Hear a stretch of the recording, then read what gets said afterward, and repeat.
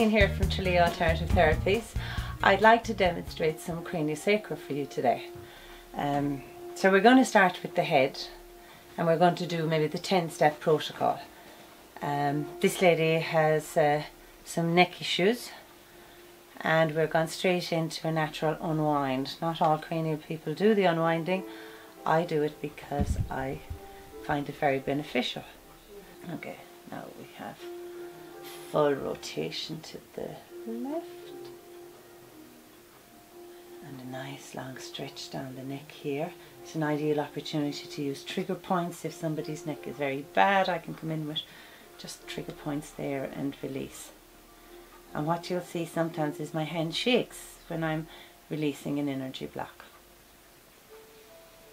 Now, do you feel the tightness or burning anywhere? Not too bad. Not too bad today. Now, and then with the body, I'm not actually turning or twisting this. Her body is leading me into the positions that her head wants to be in. What happens when you are moving?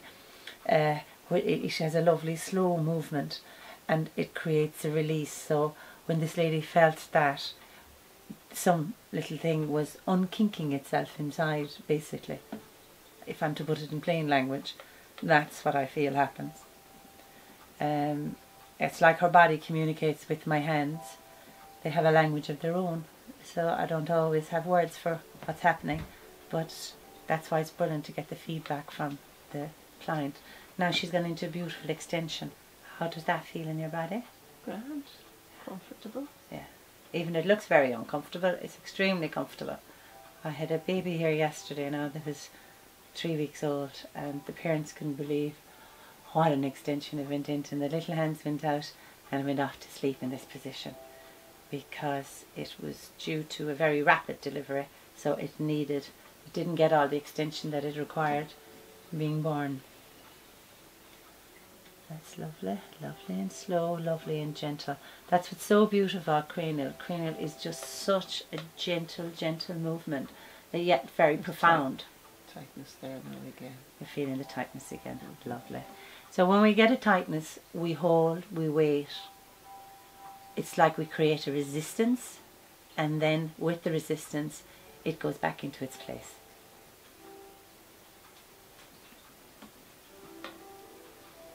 Lovely.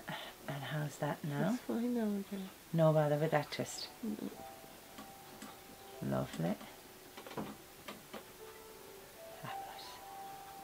And in each case, we just wait for her body to direct me in what direction it's to go. A lot of the time, the client thinks I'm doing the moving and find it hard to believe they're actually dictating the pace.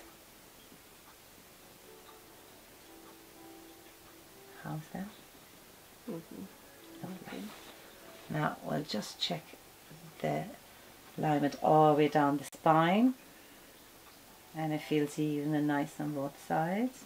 Beautiful. We'll check the sphenoids.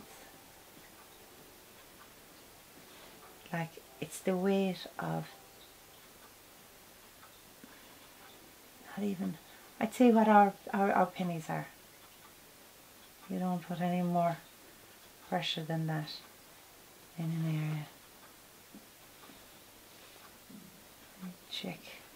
You have a big flap of muscle going across the base of the skull, and sometimes if that's not, the tentorium it's called, if that's not straightened out like I'm doing now, it can cause a little bit of havoc with the messages going down along the spine. So you need to pull out all the wrinkles and just create the flap. It's usually a nice feeling. Okay, then we check the rhythm. That is all very nice. The parietals are moving beautifully. They say all our bones are connected and that they don't move, but actually there's a fascia underneath these and they are moving.